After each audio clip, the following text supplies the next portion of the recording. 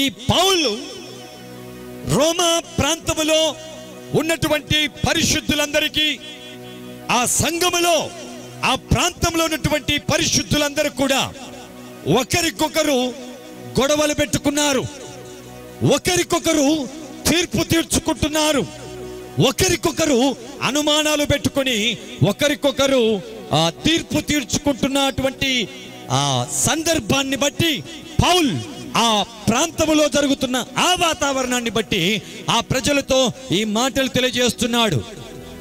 ఎందుకు మీరు ఒకరికొకరు గొడవలు పడుతున్నారు? ఎందుకు మీరు ఒకరికొకరు వాదములు పెట్టుకుంటున్నారు? ఒకరికొకరు ఎందుకు తీర్పు తీర్చుకుంటున్నారు?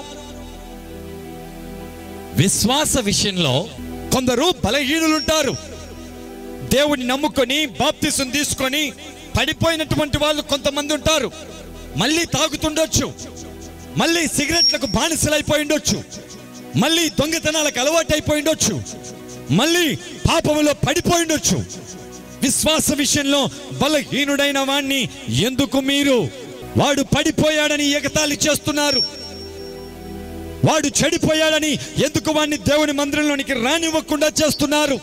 విశ్వాస విషయంలో ఒకప్పుడు మన మార్గం నడిచిన ఈ వ్యక్తి, ఒకప్పుడు విశ్వాస యాత్రలు నడిచిన ఈ వ్యక్తి పడిపోతే అతని కోసం ప్రార్థన చేయాల్సినటువంటి బాధ్యత మన మీద మోపబడి ఉంది. కాబట్టి విశ్వాస విషయంలో కొందరు బలహీనులు ఉన్నారు కనుక వారిని దయచేసి చేర్చుకోండి. అంతేకాదు, మీకేదైనా డౌట్స్ క్లారిఫై చేసుకోవాలనుకుంటే, మీకున్నటువంటి సంశయములు అనగా అనుమానములు, ఏ అనుమానం అయితే ఉందో ఆ అనుమానాలను తెలుసుకోవటం కోసం గొడవలు ఎందుకు పెట్టుకుంటున్నారు?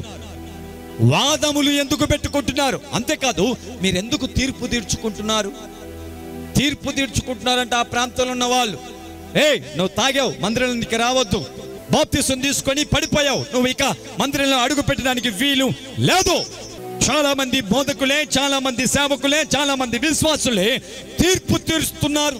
నువ్వు ప్రార్థన చేయడానికి వీలేదు, నువ్వు అది చేయడానికి వీలేదు, నువ్వు తాగుతున్నావు, నువ్వు వ్యభిచారం చేస్తున్నావు, నువ్వు ఇంకా విగ్రహాలను ఆరాధిస్తున్నావు. ఒకరి తప్పులు ఒకరు ఎత్తి చూపుకుంటున్నారంట. నువ్వు ఆ తప్పు చేసావంటే నువ్వు ఈ తప్పు చేశావు, నువ్వు ఆ పొరపాటు చేసావంటే నువ్వు ఈ పొరపాటు చేసావని ఒకరి తప్పులు ఒకరి గురించి ఒకరు తీర్పు ఎందుకు తీర్చుకుంటున్నారు? యేసుక్రీస్తు ప్రభువారు మత్తయి సువార్త 7వ అధ్యాయం 1వ వచనంలో ఆయన వచ్చినప్పుడు ఏం చెప్పాడు?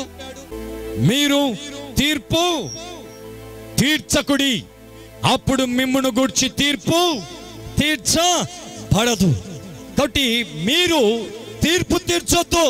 ఒక వ్యక్తిని పాపి అని అనేంత పరిశుద్ధునివి నువ్వు కాదయ్యా, నేను కాదయ్యా, నాకు కూడా రైట్స్ లేవు. యేసుక్రీస్తు ప్రభువారు ఈ లోకానికి వచ్చినప్పుడు చెప్పాడు, మీరు తీర్పులు తీర్చుకోవద్దు.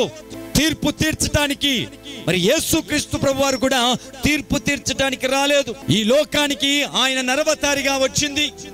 యోహాను సువార్త 3వ అధ్యాయం 17వ వచనం యేసు అంటున్నాడు, యేసు గురించి అక్కడ సాక్ష్యం ఇస్తున్నారు, ఆయన తీర్పు తీర్చడానికి లోకంలోనికి పంపబడలేదు, నశించిన దాన్ని రక్షించడానికే.